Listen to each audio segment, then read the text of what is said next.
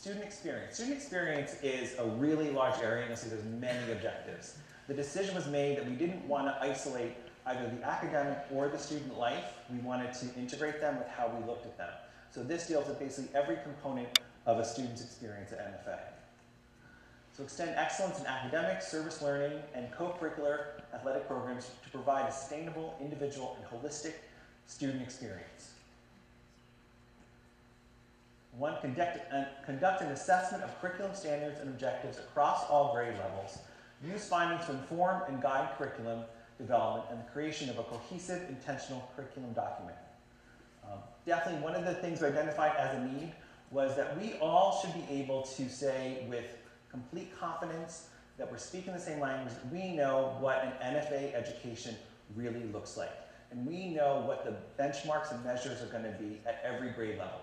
So this document, which hopefully you all saw the exciting announcement over the weekend of our curriculum council, that council is going to support us in the administration in developing this document and really evaluating our curriculum for both a vertical and horizontal construction. So that we're looking across grade levels at how all the different content areas interact, and we're looking at the incremental progress, what we want a first grade age student to learn, what we want a fourth grade student to learn, what we want an eighth grade student to learn. So what does an exiting graduate look like, and what skills have they obtained here? So that'll look like new documents shared with you that will continue to be assessed and developed so that you can be better equipped as parents, as most of you are parents, to really know what that education is supposed to look like and really know how you can best support the implementation of the curriculum. Cultivate quality teacher pedagogy and instruction based on current research and best practices. So making sure that if we're setting curriculum goals, then are we providing the appropriate supports, that our teachers are the best informed and best equipped to provide the instruction and the level of instruction that we know we want to challenge our students to their highest potential. Evaluate and reinvigorate a dynamic and comprehensive service learning curriculum beginning at age 3 so it is integrated with subject area content, engages all faculty staff, is based on current best practices, and leverages SSJ partnerships.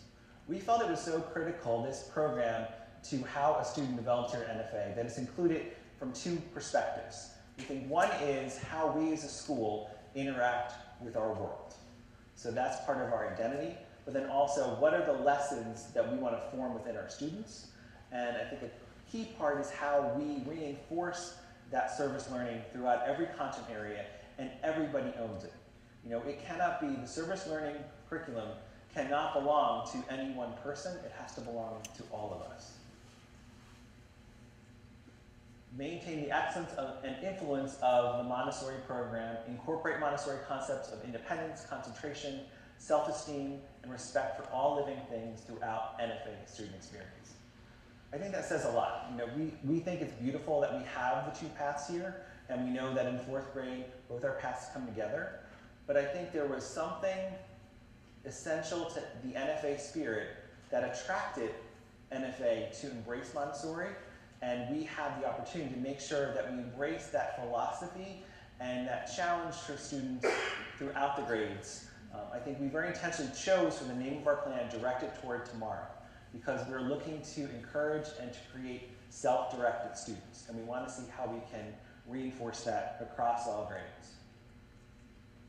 Explore student experience in the areas of athletics, co-curriculars, and the arts, and identify opportunities to improve and expand with the possibility of creating a position to lead these efforts. So we really want to see, we've heard throughout this process that we have opportunities to strengthen all of these programs and to involve the parent community, especially in how we redesign and support these programs. And we want to also look at how we're staffing and how the staff best supports that. So I think throughout all these areas, we do want to continue to challenge ourselves to look at them differently and critically and making sure that we're giving them all the supports they need. We know that a rich curriculum and a rich education incorporates all these areas. Learning doesn't end in a classroom, it doesn't end at the end of the school day. For many kids, that may be when they're really just beginning to use their best skills and talents. And that is, I think, a key element here, that it is recognizing that all our students come with a unique set of skills and talents. And we have to provide the rich gamut of opportunities that are going to meet the needs of every student. Empower leaders to shape and implement discipline policies and procedures for all aspects of student experience. So again, so that we are holding everyone to that high standard that we want to model for our students in every area of school life. Develop and continuously assess a communications plan to streamline and improve user experience, and invest in the technology platforms used for communications regarding all aspects of the student experience at NFA. That is critical. You know, we have the opportunity with so many technology tools and communication platforms. We want to make sure that we're intentional in what we roll out. Definitely our new website is, you've only scratched the surface in what that website will be able to do and provide. But we also want to look at other ways we can engage so that we have in-person opportunities like this, that we have a podcast rolling out, that we have video elements. We're videotaping tonight so we can make this available. Find out ways that we can use the latest ways to connect you to what we're doing here in the life of the school. So where we are so far. So we have, as part of our Middlesex reaccreditation process, I did want to certainly make this note, that this process of strategic planning has been critical in that reaccreditation self-study. And the faculty teams that have worked with the knowledge we produce in strategic planning have identified 3 objectives for growth, one being math and the math curriculum. I think we all understand and can appreciate how sequential a math curriculum needs to be, and how those skills do need to be built in a very, very intentional way and strengthened throughout that process, probably more than any other content area. I would say, math is the most sequential, but I always say that writing is the hardest thing we ask kids to do. So all those things have to be done in a really challenging way. DEI, diversity, equity, inclusion, and how that is infused, and we have another goal area that primarily focuses on that area, and service learning. Articulation of high schools and performance assessment, so identifying measures, and so this will be a good example of how our council will look at measures we can look at periodically to inform the decisions that we're making. So formalizing, expanding that articulation we have with high schools. So last year we began the process with visits to the high schools and interviews with the administrators, the academic team, and admissions teams at the main high school we send students, and broadening out from that a little bit each year, and formally requesting information on how the students perform on their placement tests. Where do they place and how do they succeed in those ability grouped classes like math and ILA and world language. So having that process every year so that we have that data.